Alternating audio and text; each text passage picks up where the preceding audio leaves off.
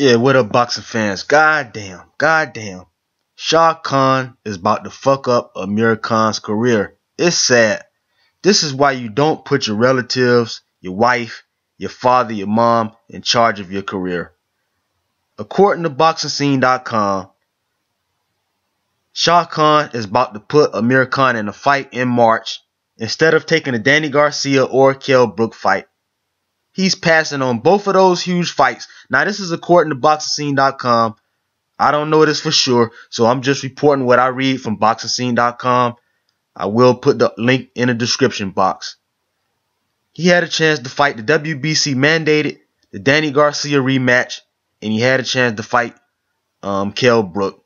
But according to Shah Khan, Amir Khan's father, he plans to send Amir Khan out in a fight in March.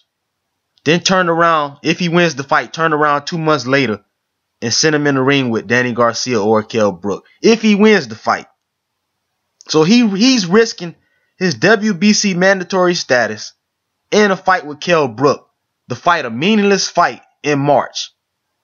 Then you're going to fight the biggest fight of your career 2 months later with basically no training camp. Just throwing the guy into the fight. Shah Khan is a fucking idiot.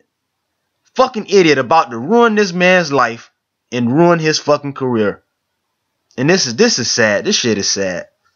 But I hope it's not true, but I'm just reporting what I read from BoxingScene.com.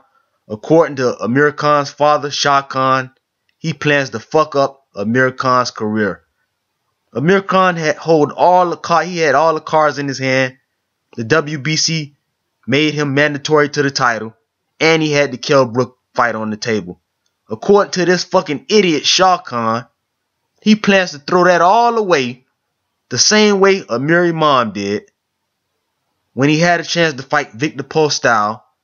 The WBC made him mandatory, and he passed and gave it all up. Don King put him in a meaningless fight with Granados, and he lost that fight. Now his career is basically over. And Amir Khan's father is about to jeopardize this man WBC mandatory status and his fight with Brook for a fucking meaningless fight in March, which makes absolutely no sense at all. No sense at all, man. And Shah Khan, Amir Khan's father, he's going to be to blame for fucking up this man's career. He's going to be to blame because you should have took that fight with Danny Garcia or Brook. There is no way on this earth that you pass up both of those fights for a meaningless fight in March when you know you got Ramadan coming up June the 6th.